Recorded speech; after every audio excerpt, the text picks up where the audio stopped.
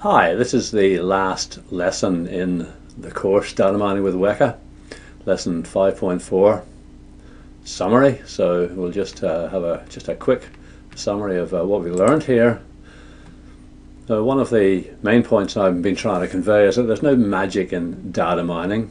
There's a huge array of alternative techniques, and they're all fairly straightforward algorithms. We've seen the principles of many of them. Perhaps we don't understand the details, but we've got the basic idea of the main methods of machine learning used in data mining. And there is no single universal best method. Data mining is an experimental science.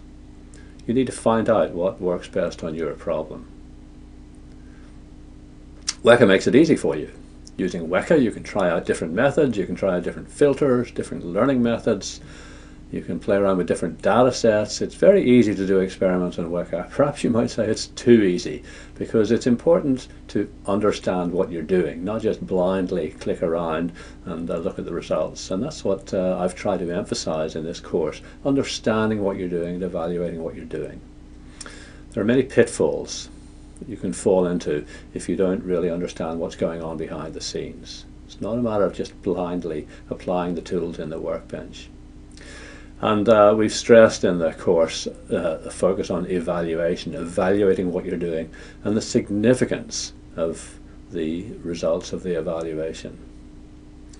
Different algorithms differ in performance, as we've seen, but in many problems it's not a big deal. The differences between the algorithms are really not very important in many situations, and you should perhaps be spending more time on looking at the features and how the problem is described and the kind of operational context that you're working in, rather than stressing about just getting the absolute best algorithm. It might not make all that much difference in practice. Use your time wisely.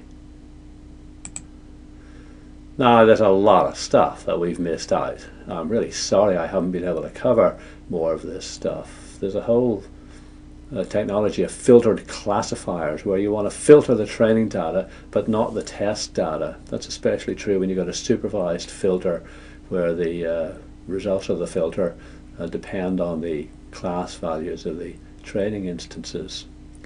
You want to filter the training data but not the test data, or maybe take a filter designed for the training data and apply the same filter to the test data without re-optimizing it for the test data, which would be cheating.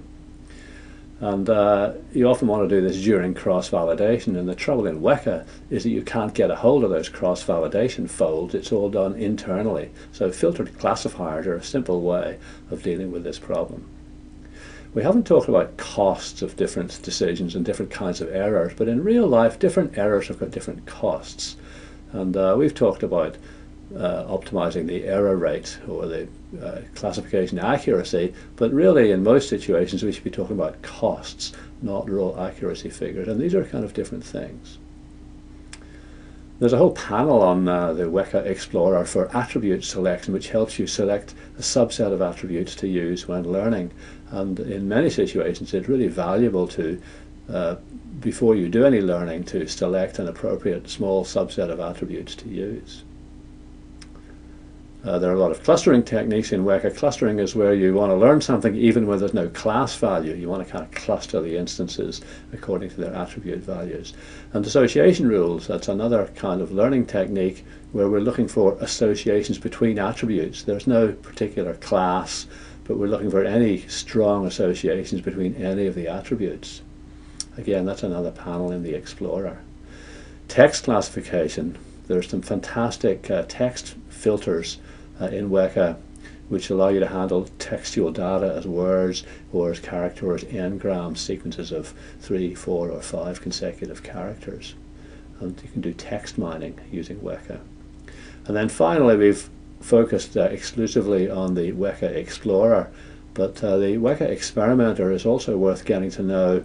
We've done a fair amount of rather boring, tedious calculations of means and standard deviations manually by changing the random number seed and keep running things again. That's very tedious to do that by hand. The experimenter makes it very easy to do this automatically. So there's a lot more to learn, and I'm kind of wondering if you'd be interested in an advanced data mining with Weka course. I'm toying with the idea of putting one on. I'd like you to let us know what you think about that idea and what you'd like to see included. So let me just finish off here with a kind of a final thought. We've been talking about data mining. Data is recorded facts, a change of state in the world, perhaps. And that's the input to our data mining process, and the output is information, the patterns, the expectations that underlie that data, patterns that can be used for prediction and have useful applications in the real world. So we've been going from data really to information. Moving up in the world of people, not computers, knowledge is kind of the accumulation of your entire set of expectations, all the information that you have and how it works together. A large store of expectations and different situations where they apply. And then finally, I'd like to define wisdom as the value attached to knowledge. I'd like to encourage you to be wise when using data mining technology. You've learned a lot in this course. You've got a lot of power now that you can use to analyze your own data sets. Use it wisely. Use this technology wisely for the good of the world. And that's my final thought for you. Now, there is an activity associated with this lesson, a little revision activity. Go and do that, and then do the assessment, the final assessment, and we will send you your certificate if you do well enough. Good luck, and it's been good talking to you, and maybe we'll see you in an advanced version of this course. Bye for now.